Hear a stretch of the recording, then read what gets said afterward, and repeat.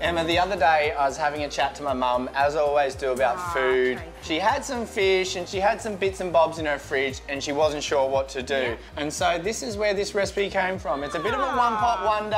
I had the freshest produce available. I've got these beautiful King George whiting. They Now, are gorgeous. I love cooking with these. I think King George is an accurate way to describe them. They they are are. the top of the whiting. Yeah. And I think they suit roasting quite well. Yeah, right. I've never had them roasted. Well, they essentially steam because I'm going to put in the stock and I'm going to put some beautiful Sauvignon Blanc in with it, make it a bit rich and decadent. Favourite. Yes. So, Emma, can you just get the pan on a high heat? I'm just going to finely chop an onion. Now, I want the onion similar size to the grains of rice. A little bit fine. I'll leave that to him. You can do the fennel. Oh, thank you. Now, fennel, I just want some nice slices. Yeah. You know, my mum's not the only person I've given this recipe to. I like using this recipe. It suits me. Yeah.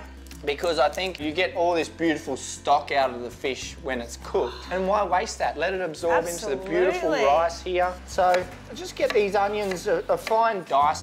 Try and glug some oil into that pan. Just get going, get high heat. Try not to burn the onion though. Don't want that bitter flavour to go through the whole thing. Because I don't want much colour in it, I don't mind putting the onion in when it's a low heat. Right. That's beautiful. So, do you want to do me a favour? Get all that into the pan for me. All together? Quick saute until it's nice and tender, becoming translucent. Then I'm going to add the rice into it. Bit of salt at this stage too. Absolutely. Help draw the moisture out. So we're just going to saute this down for 5 minutes at the most on a high heat. Emma's going to watch it the whole time so it doesn't burn. That's you. And I'm going to get my King George whiting together and then it'll be pretty much by the time that's ready, it'll all go in the oven. I like a trimmed fish, I know, and it's pedantic, but that's just me. So I've got the oven on a fan force, 200 degrees Celsius. So hottie. Hot oven, because I want this to cook really quickly. So it's going to be really, really quick. So I've just trimmed that one up. How's that looking? It looks nude. That's looking good. It's looking really good. A little bit more oil, because what I'm going to do is I'm going to saute the rice. And so the start of any good risotto base or rice base when you're doing this is make a nice aromatic oil. So when the rice hits it, the oil and the flavours can be transferred to that grain of rice. Love that. Yeah.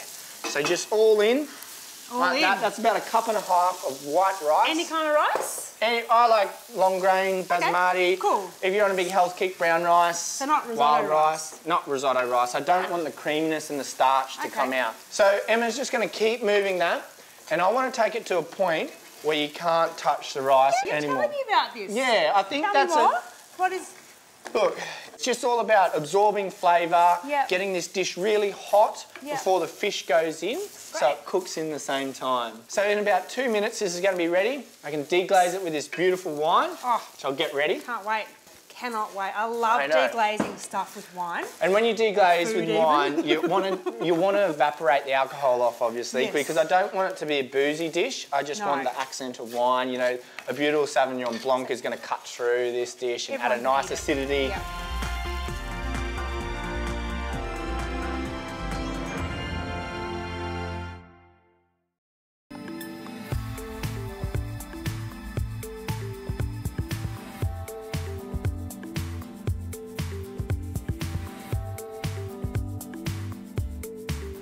So my rice has come up to a temperature where it's quite hot to touch. I'm not really able to touch it. And that's when I know I want to deglaze it. So I've got a beautiful Sauvignon Blanc here. Now the pan's got to be quite hot. So we'll just see. That's perfect temperature. Hear that sizzle? It means the alcohol is going to evaporate off really quickly. Yeah. Wow. So a good glug, quarter of a cup of wine. So see how quickly that evaporates by a nice hot pan? And also obviously the rice is absorbing it at the same time. So, you know, everyone knows how to cook rice, 2 to 1. So 1.5 cups of rice, 3 cups of fish stock. You could use chicken stock, you could even use water. Depending on what your palate's like. If you don't like overly fishy dishes, use just water or chicken stock. So in with the stock. And I really noticed then, before you added the stock, that wine was pretty much all gone. There was no liquid left in the pan. It was either absorbed or Yeah, and that's exactly how you want it. You know, you want to cook the alcohol off on this dish. All the flavour. So I've got about 3 or 4 sprigs of dill. Straight in, it's going to infuse through the fish, infuse through the rice. Now you can just sit it down, Emma. Stop stirring. Yep, just leave it. So here you can see the stocks come up to the boil again. We're ready to go now. My beautiful King George whiting. Just going to nestle in the middle of this pan, like that. This is going to be great. Bit of salt at this stage, over the fish, over the stock. Heat off. Heat off? Yep. That's perfect. A nice firm wrap on this too. You can see Emma, she's going to crease the edges over so the steam doesn't escape. I might even do another layer on that. Another layer? Yeah. No, oh, really? That can do. All right. Just crimp the edges, so fold them up tight. It's good to have a pan that has a lip for this dish, so the alfoil can really clamp down on it and stop you could use a lid, couldn't you? Yeah, if you had a pan with a lid that was big enough, absolutely. So I've got a hot oven. That's boiled for about 5 minutes already. Yeah, okay, So by the time we got 15 minutes in the oven, it's all going to be ready. I love it. It's a set and forget. It is. Midweek dinner, like easy.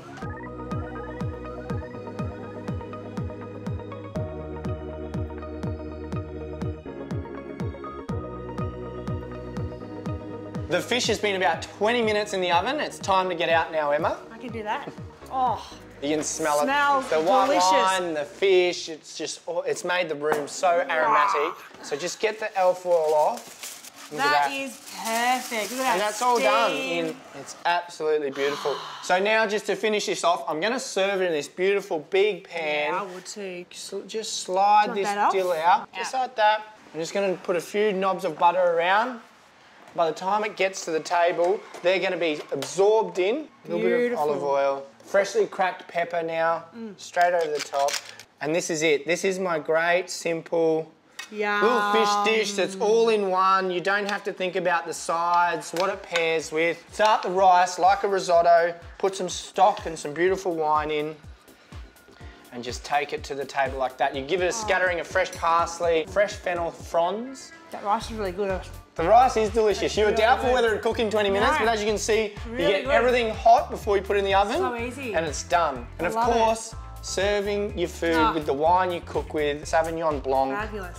It's going to carry all the flavours through and layer it up. I can't wait to eat this properly, like get right into it. Nick off. It's a real simple, you could serve this in the dead of winter or you could serve it on a summer's afternoon. You could. Trans-seasonal. Cheers.